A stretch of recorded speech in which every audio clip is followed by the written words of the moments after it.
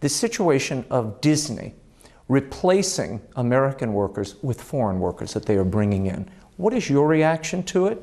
And should that foreign visa policy be amended?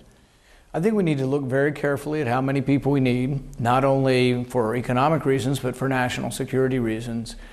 I've been a big supporter of looking at the student visa program, particularly in having heightened scrutiny from people coming from certain countries that have significant jihadist movements within there. We used to have that. It was a special program where we had increased and heightened review of applications to come into the country from certain countries. That I'm for.